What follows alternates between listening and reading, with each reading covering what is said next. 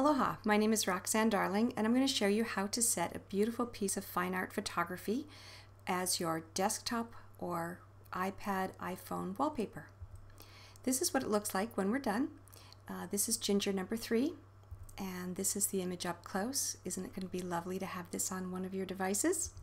Here's flower bowl number 120. It's the one I'm going to use as the example. So let's get started.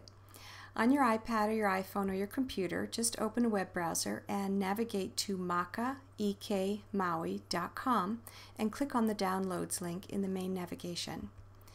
Then you're going to scroll down and choose the artwork that you want to download. We add a new one every month, and then choose the device that you want to update.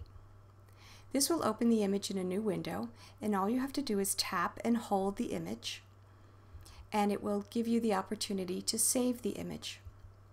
You're going to save it to your camera roll, and once you've done that, just scroll to the end of your images in the camera roll and find the image that you just downloaded.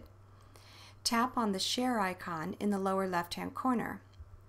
That will bring up a new menu, and you're going to select Use as Wallpaper. Choose where you want to use the image. You can use it on the lock screen or on the home screen or both. Then you can move and scale the image so that you can set it exactly to your personal preferences. Tap Set and you're all done.